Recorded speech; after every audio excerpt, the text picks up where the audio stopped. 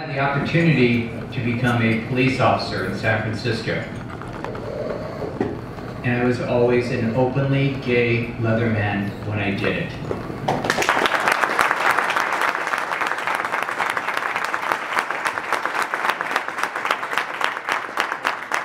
I was proud of who I was proud of who my friends were.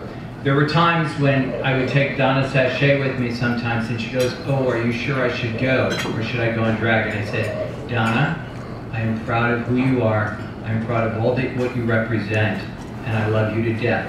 We are not going to change for anyone. We stand proudly because we do so much more than a lot of people in our community, and we need to recognize that and serve as an example." So to my friendships with Donna and everyone else, I say thank you. To the opportunities that are presented to me, I say thank you.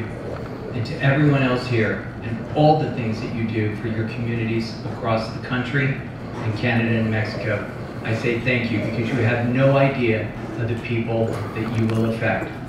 The San Francisco Police Department just released its own It Gets Better video. We had 22 gay, lesbian, bisexual, and transgender officers do the very first law enforcement video. And one of the very first remarks that was listed on YouTube was from a kid who said, "I know this is cliche, but it made me cry. When the rumors got around school that I was gay, my friends started pulling away from me and I was tormented. But guess what? On Monday morning, when I go back to school, I can look them straight in the eye and smile." And that's what you all do for all of your communities.